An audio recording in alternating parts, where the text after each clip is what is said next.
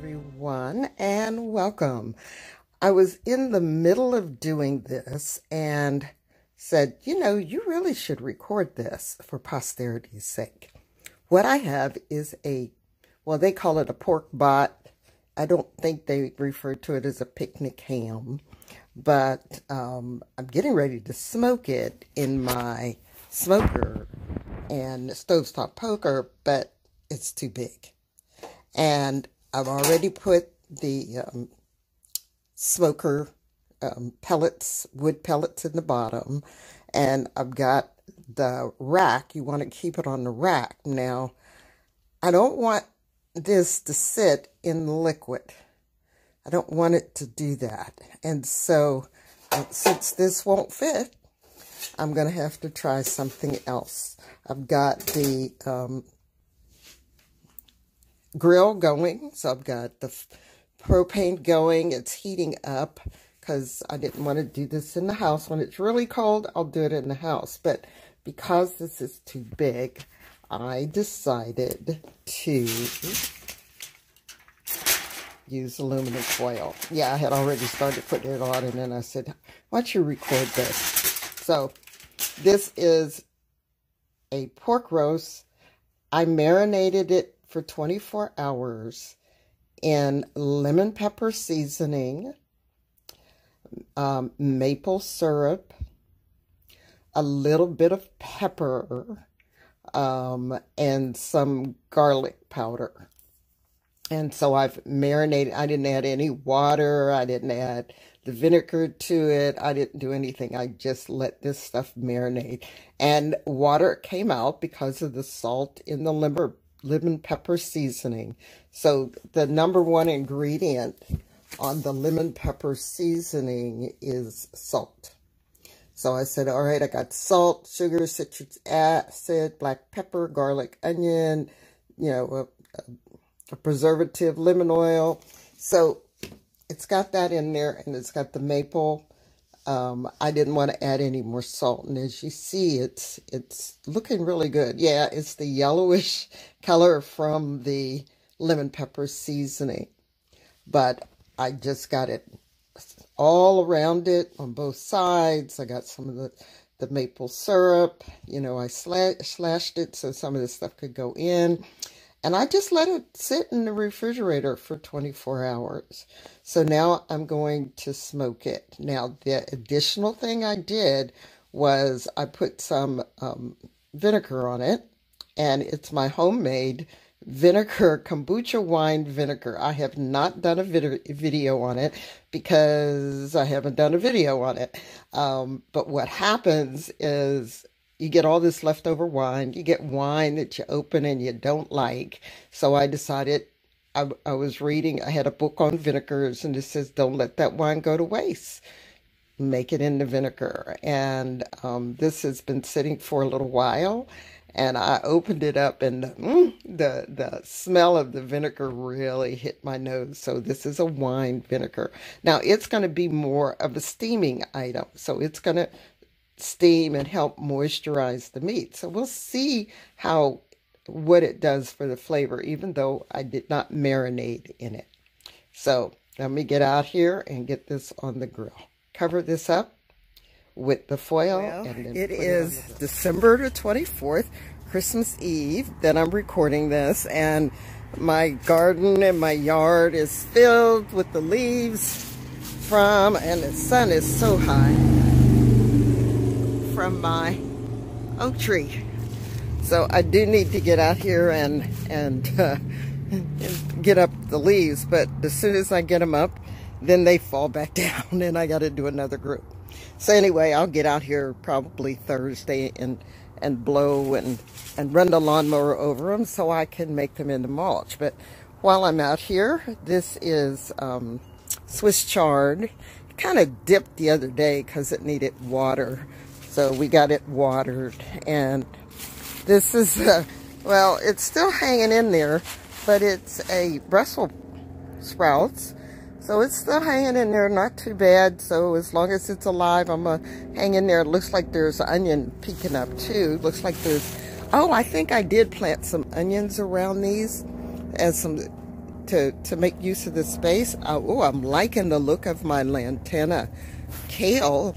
That's looking good. And here's another one looking good. Now this Brussels sprout plant is also looking well, but there's another one that's doing pretty sick. It's really small.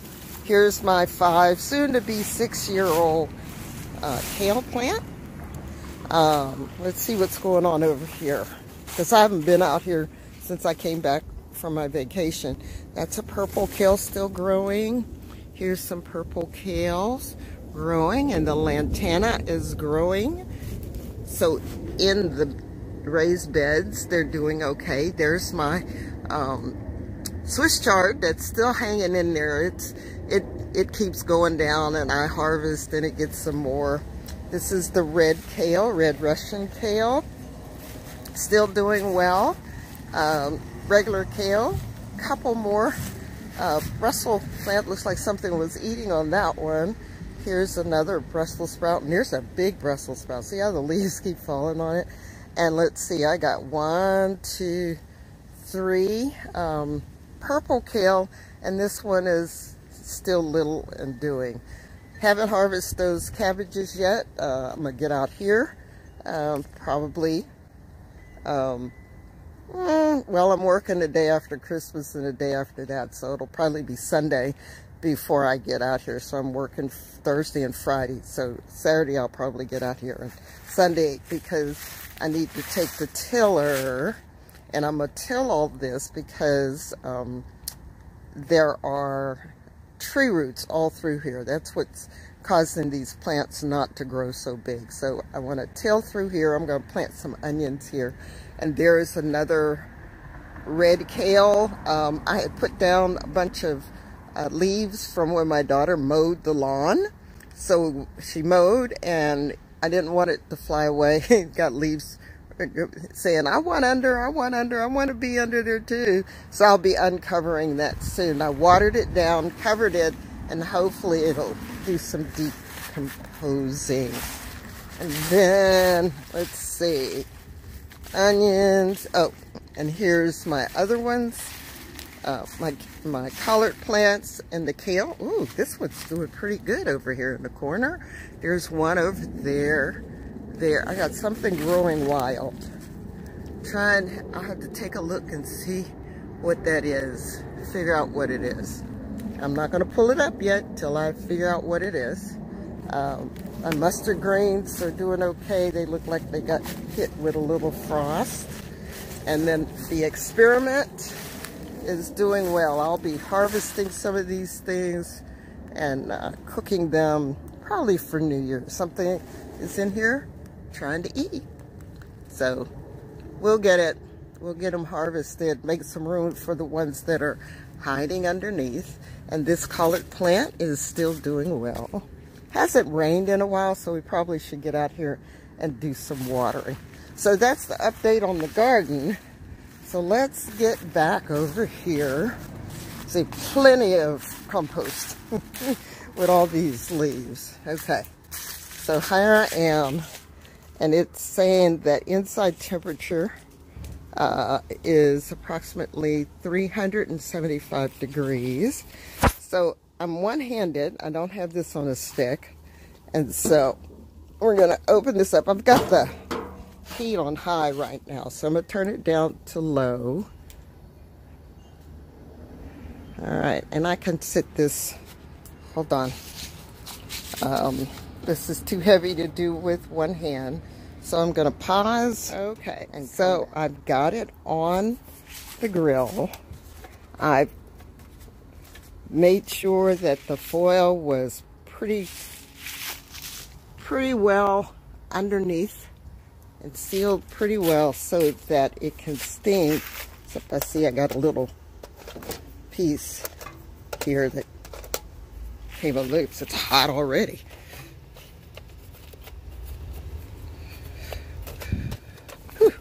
Okay, I can't touch it without some gloves now.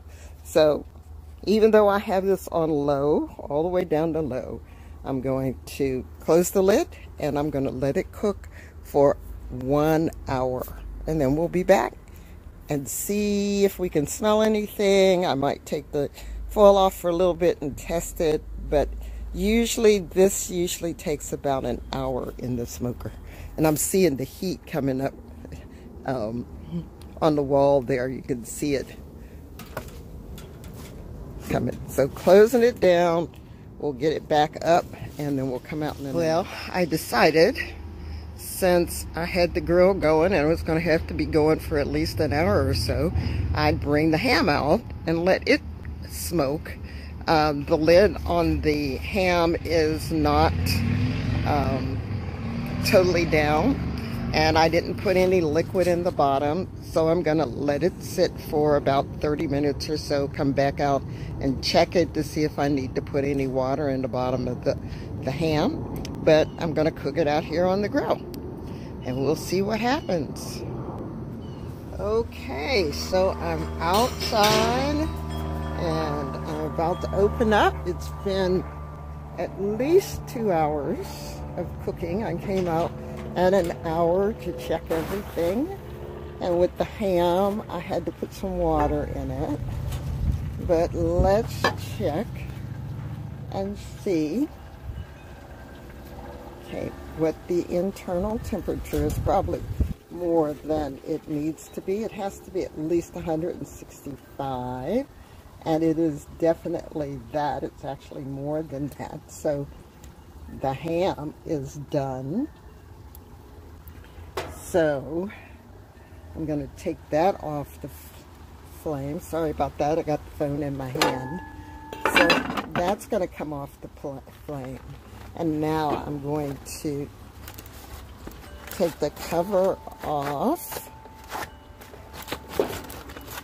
of the picnic pork butt, picnic ham, whatever they call it. And it should be, it should be good. And, I can smell the smoke. And it's probably going to be super done. Let's see where it is.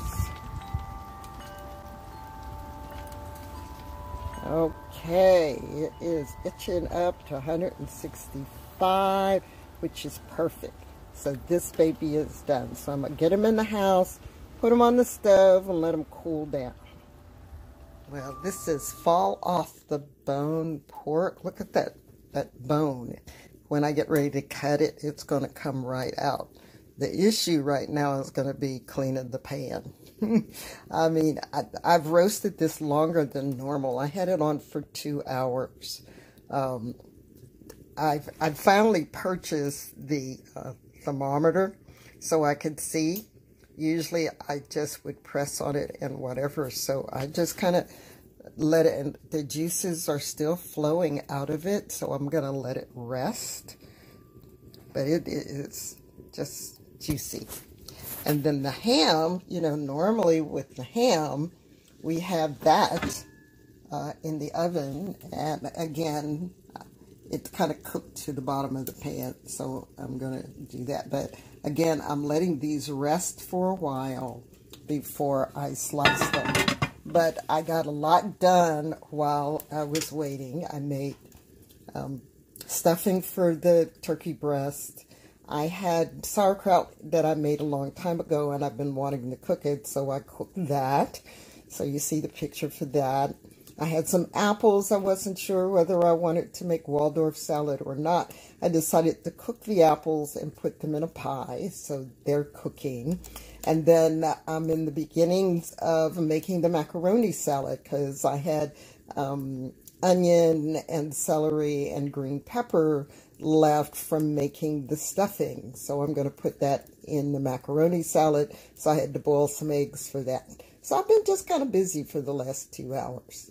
Anyway, I will show you a picture of it sliced up, because I'm taking this to my son and daughter-in-law's house, because what day is this? Today is Tuesday, the day before Christmas. So Tuesday, Monday, Sunday, Saturday, Friday. 5 days ago, she delivered my new granddaughter, and she is only at was only at 30 weeks. So the baby is in NICU, but the baby is doing fine. And I'm so just like happy that the baby is fine. Mom's fine. So they were supposed to come over here for Christmas. But because she had a C-section, she just got out of the hospital. So I'm taking dinner to them. And her father's in town, so I'm making dinner for 6 or 7 people. But I had all this food, so I'm going to slice some up of the pork, slice up some of the ham. Sarah doesn't like ham, so I'm cooking a turkey breast instead of a whole turkey. That's why I got the stuffing. And I'm going to take half of the breast over there. So I'm not taking all this food over there, but I'm taking enough that everybody can eat well. And then for me, it goes in the freezer, and then I will have food for a while. But I'm going to take a nice healthy portion over there. So the macaroni salad, you know, I've got greens. I have to bring greens. That's my thing that they tell me I have to bring. So greens and possibly the apple pie.